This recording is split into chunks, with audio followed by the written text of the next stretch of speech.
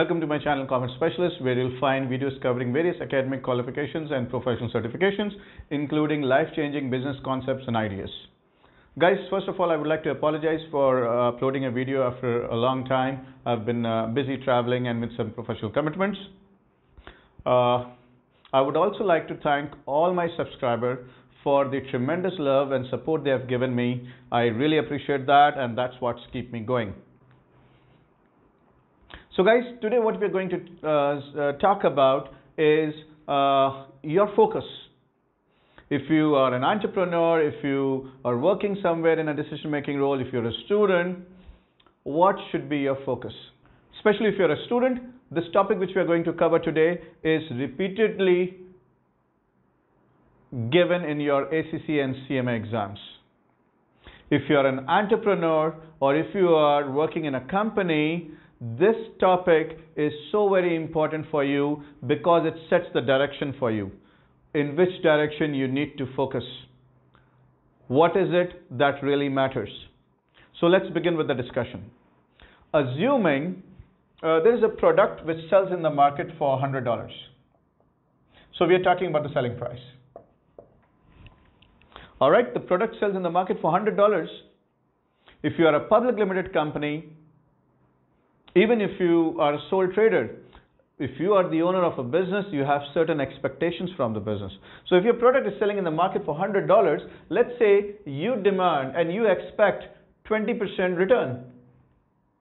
So that is $20. So the product sells in the market for $100.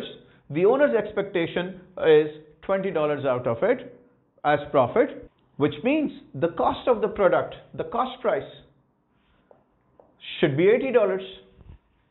100 minus 20. So see what is happening now. The product which you're manufacturing sells in the market for 100. Out of 100, if you take out the owner's expected return, which is $20, what you're left with? You're left with the target cost, which means you have to direct all your efforts to ensure that your cost of manufacturing one unit is $80. If not, this matrix doesn't follow that. This doesn't work the way we want it. And ladies and gentlemen, most of the time what happens? The product sells in the market for $100. Obviously on the market price you don't have any control. The market price is determined by demand and supply forces. Especially if you're operating in a competitive environment, there's perfect competition in the market. You just can't touch the market price. All right. Can you convince the shareholders? Next to impossible. I've been into so many board meetings. I've interacted with especially majority shareholders, nominated directors. I mean, they have all the rights to expect from their investment. So if they are invested in the company, they need some returns and they have all the rights to expect as much return as they want. Now what? The ball is in your court. If you being in the management, the board of directors, especially if I'm the finance director or CFO, I need to ensure, is my cost per unit coming to 80? Because only if it comes to 80, these dreams can be fulfilled, especially the returns for the shareholders. Because market price you don't have any control on. What if this happens? Your product sells in the market for 100. Obviously, 20% is the return for the shareholders, and your cost comes to 90. At the moment, your target cost is not 80, but it's coming to 90. Your actual cost is 90. Big problem. Why? Because your actual cost is coming $90. It should have been 80, which means there is a target cost gap. Your actual cost is $10 higher than your target cost. Now what to do? This is where management accountants come into the scene. So if you are an expert, you should be knowing how to reduce the target cost gap, how to control the cost, how to reduce this $90 to $80, how to reduce $10 per unit, how to reduce cost by $10 per unit. So I'm giving you, not all of them, some of the important tips. When you face a situation like this, when your actual cost is way beyond your target cost, how to control that, how to narrow the target cost gap. So guys, here are some suggestions. So guys, if we look at bridging up the target cost gap, to narrow the target cost gap, to reduce the cost, the very first thing we need to look at is reducing the number of components, parts used in the main product. Let's assume we are talking about a simple cell phone. You know, there is a huge market for people who only need a simple cell phone, not very fancy, not very high tech. So if that is the market which you're catering, that's your target market, no need of putting, high quality cameras, this and that features, because the more you try to put in features, the cost will go up, and your target market doesn't require that. So please ensure, do the value analysis, see what is it that your customer wants. Only put those features in your product, because the higher the features, higher the number of components, the cost is going to go up.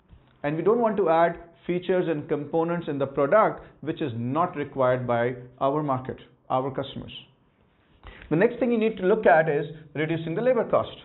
It's not that firing people, no. What we are looking at is giving them appropriate training.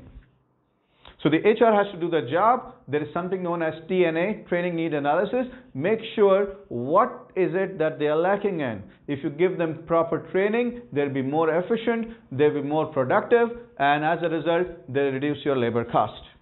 Looking at this learning curve, as I said, HR has to do the job. You have to put the right person in the right place, the specialist, division of work, division of labor. The same person is doing work again and again. He saves time. There is something known as learning curve. Learning curve is when you do things over and over again, you take comparatively less time to do the job as you took before. So less labor cost, less labor time, less labor hours, less labor cost.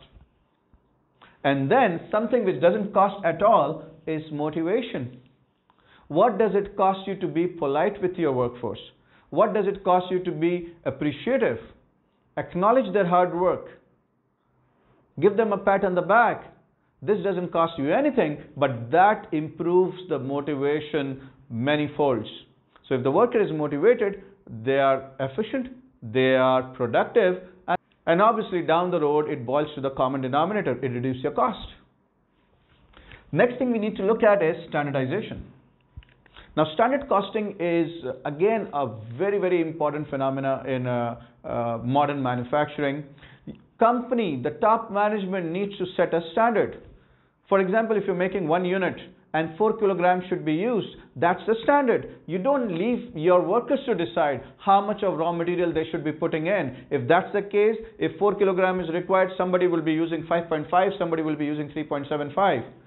The management has to take the lead, decide what's the standard quantity, exact quantity to be used to make every unit. So once standardization is in place, you are using 4 kilograms per unit, come what may, which means there will be less wastage. Nobody will use more than required quantity of inputs and resources to manufacture the product. The next important thing is acquiring efficient technology. We all need to invest in technology. Get better equipments, better machines. They are faster, they are efficient, they save time. Obviously, they save money. One of the important thing is, when we talk about efficient technology, we're talking about less inputs. You know, there are machines which works on AI now, artificial intelligence. So, you don't have to tell the machine every time what to do. Otherwise, you need a worker to supervise that. So down the road, it cuts your labor cost. Next thing, non-value added activities. You have to eliminate them. As I said, you have to look at the activities. It's not that you've been doing a business in a particular way for the last 10 years, you continue doing it now. What if you had 10 different activities, 10 different processes? Process 1, 2, 3, 4, 5, and after the 10th process, the product is finished. Nobody is telling you to follow the same process. What I am asking is, are those 10 processes still valid? Do we still need them? Because please keep this in mind, the more activities, the more cost. most of the activities are cost driving activities. So we have to analyze the activities, the current processes. Do we still need them? Can we improvise? If we can eliminate activities which are no longer required. So if we are able to do that, less activities means less cost. Finally, we are talking about using substitute materials. So management has to be very, very careful here. They have to look at possibilities. Can we use a substitute material which is good in quality and cost efficient? The best example I can give you is about aircrafts. Decades back, most of the components of aircraft, especially the body, was made up of steel, iron. Yes, very strong, but expensive too. But these days we are talking about fiber, lighter and cost efficient. So think about it, whichever environment you are in, whatever product you are manufacturing, do you have a substitute product? Do you have a substitute supplier? Somewhere you can source the product at a way lower cost, or product X can be used in substitute of product Y, which is of the same quality, it gives the same result, but it is way cheaper.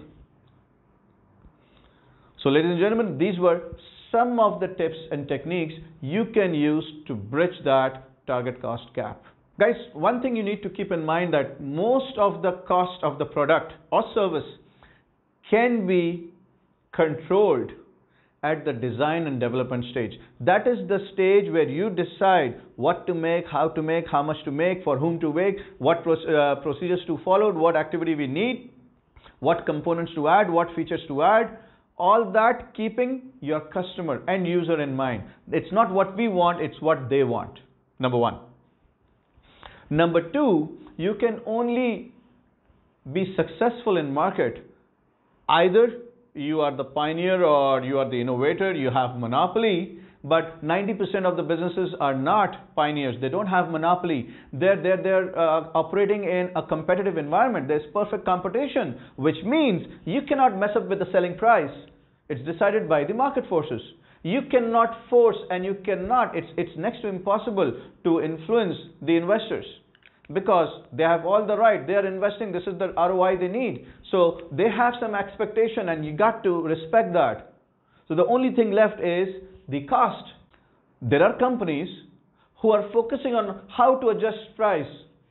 Can we increase price to improve profitability? That's the biggest mistake if you are working in a competitive environment. So trying to reduce this, trying to adjust this is like banging your head against the wall. You won't get anything out of it. So the only thing we need to focus is how to control this cost, how to reduce your actual cost and get it to your target cost.